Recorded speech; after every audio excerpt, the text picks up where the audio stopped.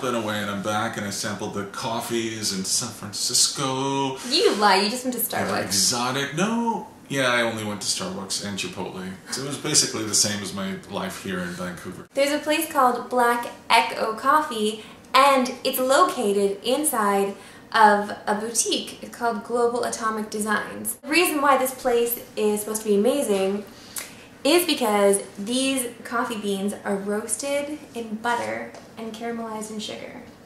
So that's why he gave us a bean. We got 2 coffee beans. Marissa still has hers. I put mine in my butt as a suppository, and I just let my butt savor it. Listen, before we start... I want to eat this now. Oh, you can eat this coffee bean? Before we start, I have to tell a little coffee story. It's not about San Francisco, but this morning I went out and I bought coffee on the street, as I always do. And I have 2 cats. One of them is named Bee, because it's like Bumblebee. Anyway, she got up on the coffee table next to me. Like Phoebe. Can I finish the story? Okay.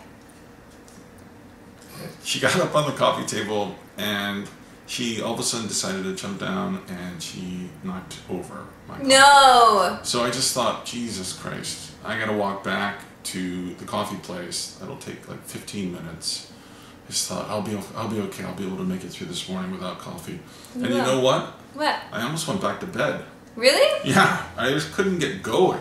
God, you're addicted. You're addicted. Okay, so first let's look at the cup though. Okay. That's all we got. I'm looking at it. And this is your part of the show. I love when you do this. I was chatting with this dude while he was making the coffee. Warren. Okay. And he was making... You thought I wasn't going to know his name. Yeah, I did. I know. The coffee machine, like the espresso machine, you know, it looks like a really fancy one, a big one. And I said, look, those things are really expensive. Obviously, you have to invest in something like this. He's like, oh, it's already paid for itself. Because people come in here, buy a coffee, and then just spend a bunch of money on clothes.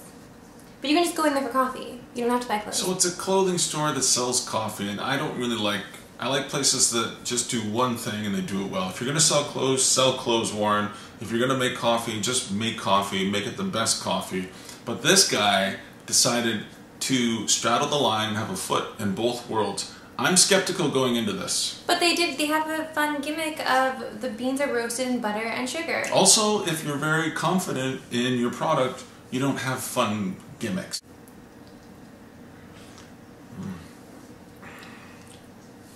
I wish I hadn't eaten that bean first. It tastes kind of weak. It's strangely thin. Yes, it is thin. Let's see if there's any like after effect, because sometimes you get an aftershock with an Americano. Yeah, I don't know. I'm 2 sips deep into this Americano. This is probably a 12-ounce cup here. There's a woman across the way vacuuming with just underwear on. Where? Oh, she just hid behind there. She's not there anymore. Well, tell me when it looks like she's going to be in front of the window for a while, because I don't want to look up and see nothing. Ladies, close your blinds. I know we want to be free and everything, but they can also count what floor you're on. If they like your goods, they might come over and maybe knock on the door. You never know. You can't get in the building. Well, they might be able to. No, the way the building works, you have to have a key to go to the certain floor. You can't just go to any floor. Well, they can ride the elevator until something happens. Well, until somebody who lives on this floor. And yeah. Pervs are certainly dedicated, for sure. But that's a lot of work, even for a pervert.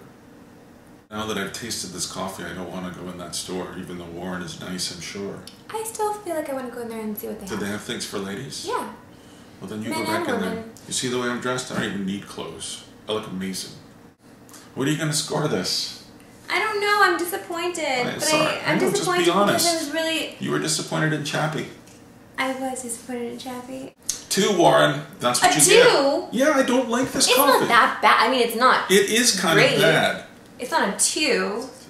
It gets a 5. The same score I gave Chappie.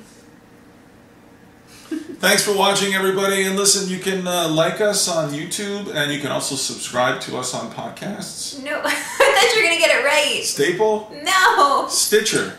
No. I don't know what we're on. Fucking Stitcher. It's just YouTube. It's just YouTube. Oh, only YouTube. Yeah. It's so modern that that's the only platform we're using.